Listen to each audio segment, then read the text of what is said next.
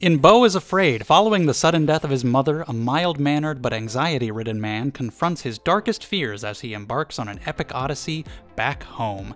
And it is easily my least favorite of Ari Aster's films so far. Although it is also an incredibly unique experience that I would imagine is exactly the kind of movie that he wanted to make. It's a weird one, and that's an understatement. You are going to have opinions all over the place with this thing. The people that it connects with, it's going to connect with on a deep, very personal level, and they are going to love it. It's going to be a truly love or hate type thing, because everybody else, it's probably going to get an F on Cinema Score.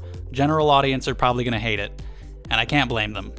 I didn't like it. But it also has so many unique elements to it that I really appreciate, and so many elements, mainly in the first half, because it's 3 hours long, and we'll talk about that I was really intrigued by. First of all, Joaquin Phoenix is doing a phenomenal job, of course, but he has so much to portray here in terms of the fear and anxiety that this man is going through. His brain is just the most broken. It's just like the most uncomfortable brain to be living with, where he is constantly in the highest state of anxiety and then some. And he has to portray all of that.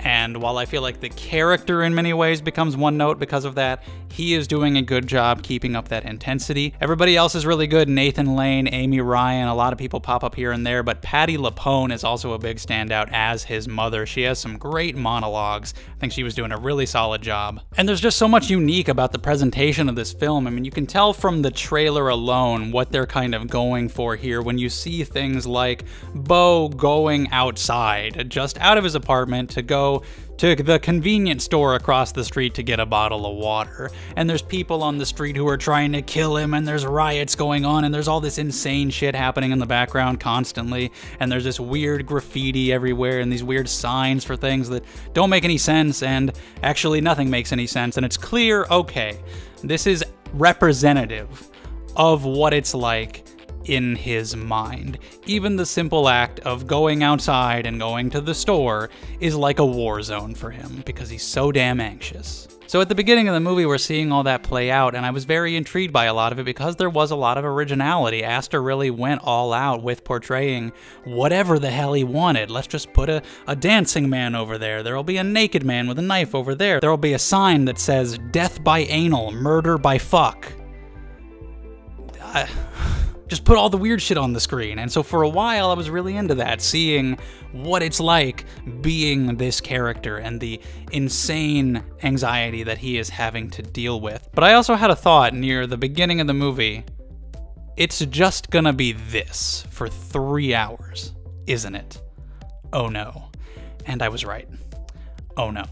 If I had to bring out a comparison, something that I thought of while watching was Synecdoche, New York, where a lot of the things that happen are not exactly literal and represent deeper themes that the director and the writer Charlie Kaufman was going for, but the difference being in Synecdoche, I felt like a lot of the things that happen on a first viewing, you might say, I have no idea what this is talking about, I have no idea what's going on here, but when you look deeper at it and you analyze it, there are a lot of specific interpretations you can come up with for each and everything, and it all builds into what I found to be some very interesting themes about the human condition, about things that affect each and every one of us, and a good insight into who Charlie Kaufman is as a person. I found pretty much every single thing in Beau Is Afraid to just be saying, anxiety bad.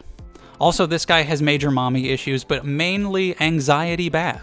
And I don't really felt like it ever got any deeper than that. And I never felt like it had those things like in Synecdoche where you can point at one specific thing and say, that is crafted that way to specifically represent this. It's all just like, shit is happening. It's random and it's weird because anxiety. And that's as deep as it ever was for 3 hours. And on some level, that was probably the point, just to show the weirdest shit possible, to really hammer home just how much chaos there is in this man's brain. But it gets old, man. 3 hours? At the beginning of the movie, okay, the things are weird because he has anxiety. Hour and a half later, okay, things are still weird and it's still because he has anxiety. Another hour and a half later, still weird, still the same reason why. I get it. It's listed as a surrealist black comedy horror film. You can cross the word horror off entirely. It's a horror film in that it would be horrifying to have this level of anxiety, but I mean, it would be horrifying to have dementia. Is The Father classified as a horror film? I don't think so, although I found that film scarier than this one just because of the way it portrayed dementia. This is not scary. It's not trying to be that. The main thing you need to know is the surrealist part, because that's what it's going for. It is not attempting to portray any level of actual reality. And for some people, that might really work. That really prevented me from getting invested. Because again, there is no, as far as I could tell, one-to-one correlation for a lot of the things that are happening. Like, this is representing what's going on in Beau's mind right now, but what's actually happening is probably more like this. It goes so batshit, so out there with all of the random things that are happening, that there's just really no way to know what is even real, if any of it. Is it its own complete reality where technically it's all happening and we're not supposed to think about it that hard? Is none of it happening? Is like half of it happening? And I just don't know. And it starts to feel like, well, literally just anything can happen, so I'm not invested in the stakes. And even if a story has no tangible tether to reality and you're not invested in the stakes, and it all seems to be pointing to the same obvious message that you got just from the trailer, that can still work if the nightmare logic is actually particularly scary or funny. Like the movie Men from last year. A lot of people were mixed on that. I really liked it. It didn't make sense in a straightforward plot kind of way, but it was nightmare logic. The reason it worked for me is because the nightmare was scary. It was effectively tense and creepy, and it was full-on a horror movie. This movie is not scary, and I didn't think it was that funny. There were a couple laughs, for sure, but considering how long it is, the number of laughs I had was overall very few. I found the situations more just generally bizarre than outright funny. Even in the flashbacks that are meant to explain how Beau became the way that he is, those have more tangible, these things actually happened elements to them, but there are still specifics in those flashbacks where I just have no real idea. Did that part happen? Did it kinda happen, but not exactly the way it panned out on screen? Did it not happen at all? So even in these flashbacks, you have elements that are pivotal parts of this man's life that shaped him into who he became, and also random nonsense that Ari Aster put there because he felt like it, and you can't always even tell the difference between the two. Beau's character is extremely reactive. Joaquin Phoenix is great, but the title is very, very accurate. I liked the title Disappointment Boulevard, but what they changed it to definitely tells you what you're in for. It's kinda just Beau being afraid for 3 hours. That's mainly the only thing he has going on. He's just kinda reacting. What are you talking about? Why would you say that? What's going on? What's happening? For 3 hours, and characters are defined by their actions. And when I don't even know what's real, I don't know what actions he's taking, so it's hard for me to get invested in him as a person, and the actions we're seeing are mainly just reactive and him being scared for 3 hours. I keep hammering that home because, my God, I can handle an hour of, I don't know what's literally happening here, but it's interesting. I can maybe sorta handle 2, but apparently I could not handle 3. Because for the first half, I was kind of into it. There were these issues where I wasn't particularly invested in the story because there's just no way to know how much of it is even actually happening.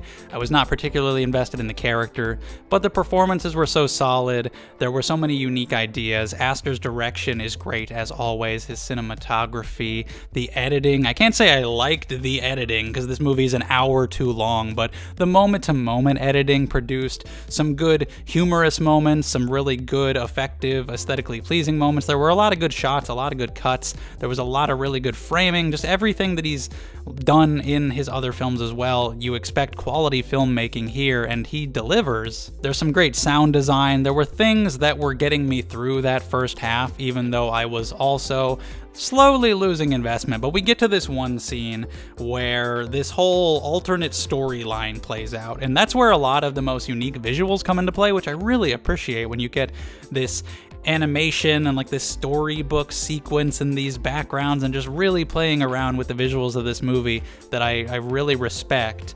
But that's also when it completely lost me, because it just goes on for, I swear, 30 fucking minutes.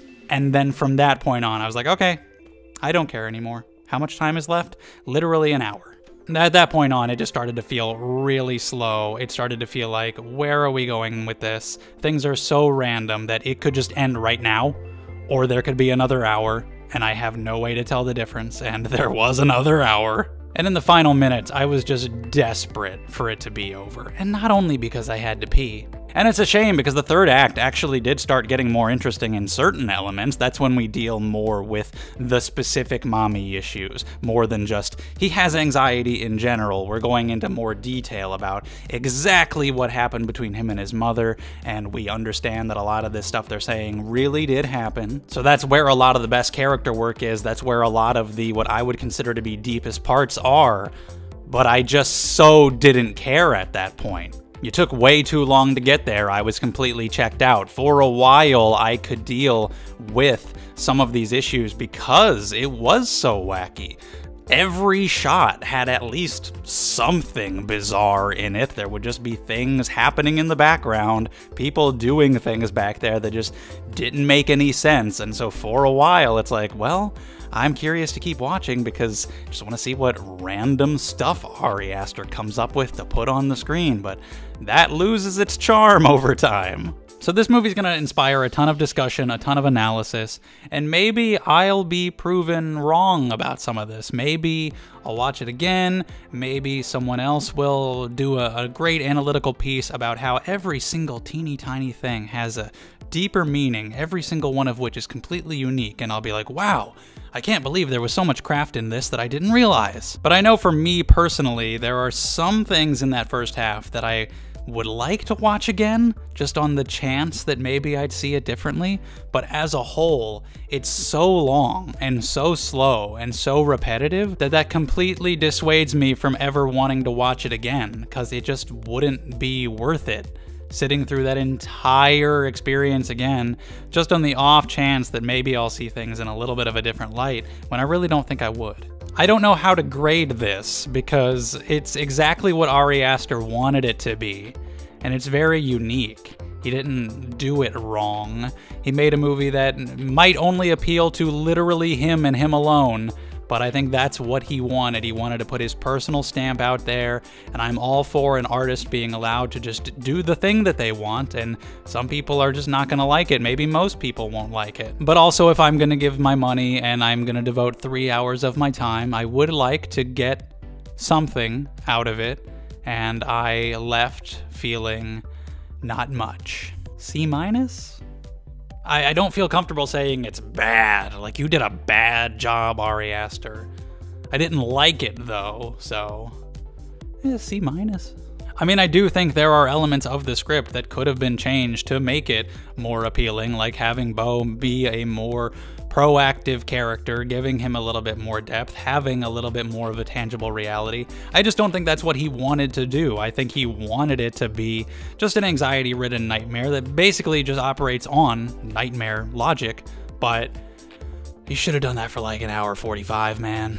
And even though I preferred the stuff in the first half, by the time we get to the end, I'm looking back on a lot of that stuff like, why did we even need any of that to happen? Like, with where we end up going, that was just kind of more random shit on the journey. Did we even need it?